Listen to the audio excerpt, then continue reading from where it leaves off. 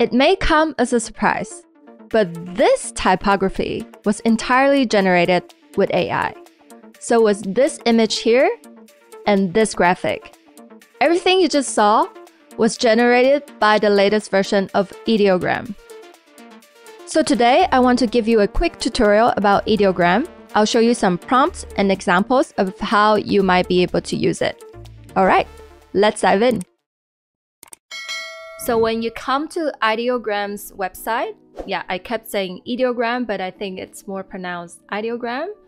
Just let me know which one you prefer, but in any case, we're now on the website, and right off the bat, you can see other people's feed and what they're creating and so on. And just something too that I want to mention is that now Ideogram 1.0 is here, so you can actually read more about it in the blog post, basically all about their current updates and what's new and things like that. And also, if you click on the prompt bar here, you will see that now you have different models. So you can choose from 0.1, 0.2, or the newest one, which is 1.0. Here's something worth mentioning is the magic prompt feature.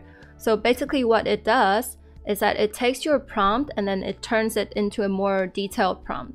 So that means that if you're someone who prefers just to type in a short prompt and let Ideogram do the creative part, then this feature is for you. Alright. Now let's have a look at the top feed here and see what we can find. So as you can see, some of these are like really cool graphics with a lot more details right now. Like this one here is super cool, and if you click on it, you can actually see the prompt that was used to create this artwork here. So if you want to create something similar, you can always just either take the original prompt or the magic prompt here. And you can also see which model it used to create this one. So for this one, it's the 1.0. Let's also check out some other artwork. Let's see if something like really different. Yeah, there's some really like amazing pictures here, and you can also use it to create stickers if you want to sell on Redbubble or Etsy, you know, for like print on demand, stickers, t-shirts, all this kind of stuff. You can also use like prompt like this to create vector stickers of kawaii cats, right? Yeah, so you can explore a little bit by yourself, and now let's test some prompts out to see what we can create with the Ideogram 1.0.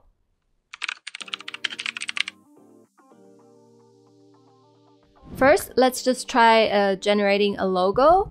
So here I type in just a cute cat cafe logo, and as you can see here, actually you can choose the style of the generated photo that you want, and I'm just gonna choose illustration for now and see what we can get.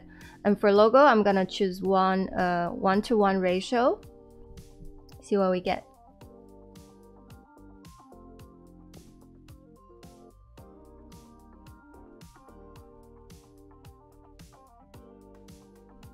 So here we have some results of the logos.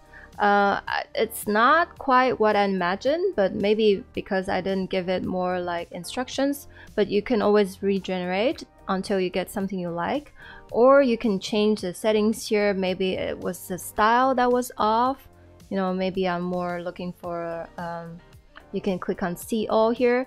Maybe I'm more looking for a vibrant style or something like that.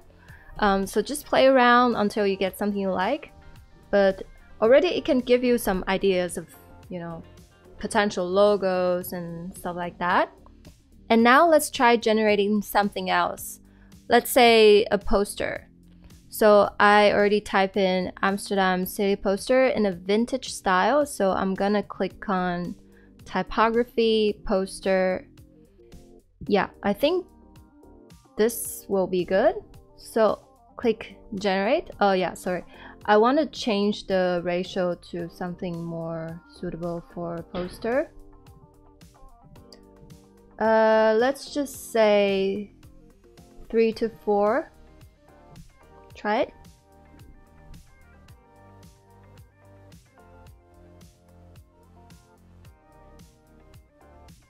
Okay, so here are the results. Some of them I quite like for the first one, for example, but sometimes it can still generate like some nonsense text, so you will have to try a few times. And what you can do also is that, for example, among these 4, I really prefer the first one. You can always click on this remix button and just to generate again. So let's see if it becomes better.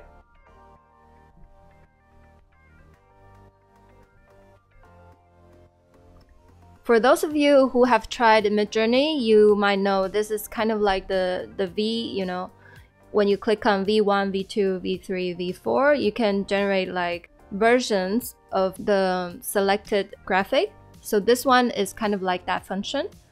And yeah, I like the color of the first one. I really like this poster. Let's try something different now. Let's say I want to create a typography, like some text in an artistic style. And I typed in "winter is coming" in IC lettering. And I click typography. I just want to see. Wait, I think I'm still in the, yeah, okay. That was the remix function. So let's try this again. And I'm just gonna turn on magic prompt this time to see what we can get or what it suggests us, right? I click generate, wait for the results.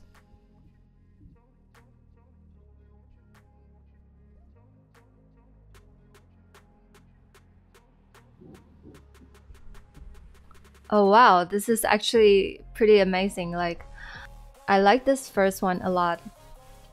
So you can actually use it for like some artwork of yours, or you know, like if you actually have Canva, you can extract this text into its own layer, so to speak, and so you can use it to other like artwork of yours. It's really cool. And what about "Why So Serious" with a Joker smiling? Let's just try that, right? For this one, I'm actually gonna click on Lucky Style, so it would randomly choose some style for me. So let's have some fun. Dark fantasy and painting. This sounds fantastic. I'm gonna do 3:4 ratio again. Generate.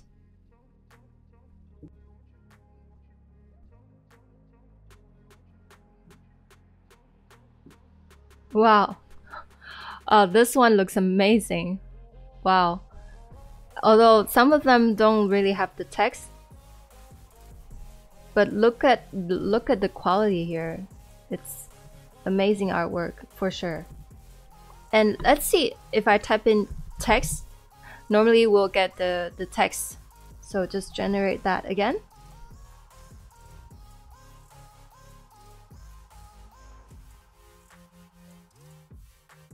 Here are the results. Some of them are a little bit less cool, but at least it spells everything right? Why so serious? Why so serious? Why so serious? This one we cannot really read. No. Okay, it doesn't mean anything, but yeah, let's say, yeah, this one looks super cool. I would love to not put this on my wall, but you know what I mean? It's just so cool. So yeah, as you can see, you can create all types of graphics or artwork with text even, and it can generate things with accuracy. So that's really something that stands out with Ideogram. And now for those of you who want to create stickers or like t-shirt design for like print on demand, it can also do that. Let's just try one. I just type in really short prompt "cute panda sticker" to see what we get.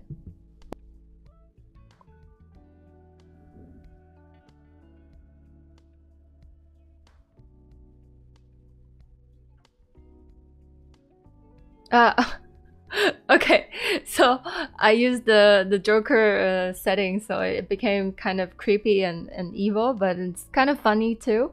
Let's just change that real quick. If I click on Lucky Style again, it says graffiti. Okay. Yeah, I can keep that just to see what we get.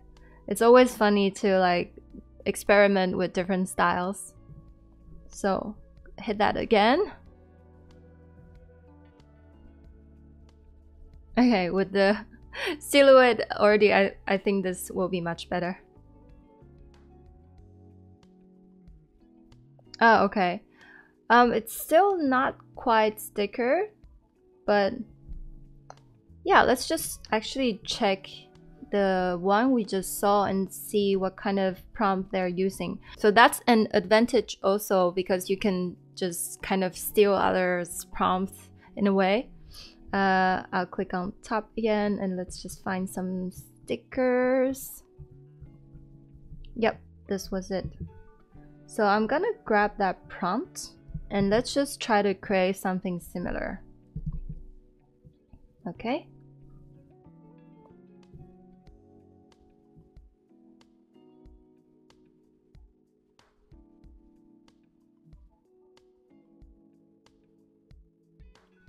Okay, now we're talking. This looks a lot more like something we can just turn into vectors and then sell as stickers or like t-shirt designs. But these look really cute. Like I love this one, it's quite cute. The first one also a different style, but also really cute. But yeah, you see how I just basically copied someone's prompt here, and then you can change a little bit. If you don't want cats, you want dogs, or you want pandas, or you want whatever animals you have in mind, you can create those. Let's just create one more design. Trick or treat text with a pumpkin. So I want to create something like for a Halloween t-shirt. Let's try that.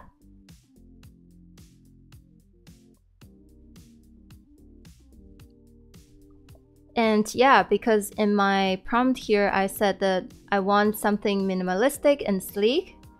And that's exactly what it created, which is very versatile because here you can just take this, for example, and then remove the background and then just, you know, like add some photos or anything you want.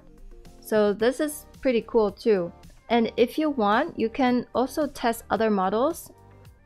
Let's just try it now. Like if you use the same prompt, but use, let's say, model 0.2, what kind of result will we get? Is it gonna be really different? Is it gonna be the same? Hopefully it's different because it's a new update and it's supposed to be better.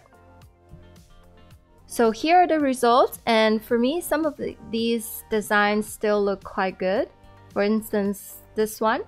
But in general, like in my opinion, if I have to say, I think that in 1.0 model, it can understand the prompt a lot better. So because here in these 4 designs, they are not necessarily minimalistic and sleek. And that's why in the blog post, it also mentioned that it can understand your prompt better in the 1.0 model. But you can test like different styles, different prompts, just to see like what kind of styles you can create. And that's the beauty of AI too, right?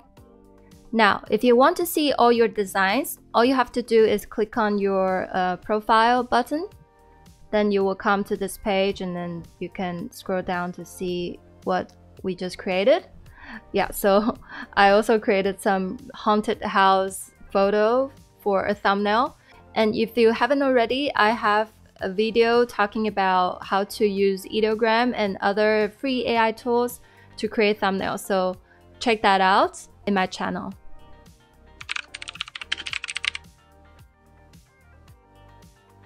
To end the video here, let's just quickly look at the pricing.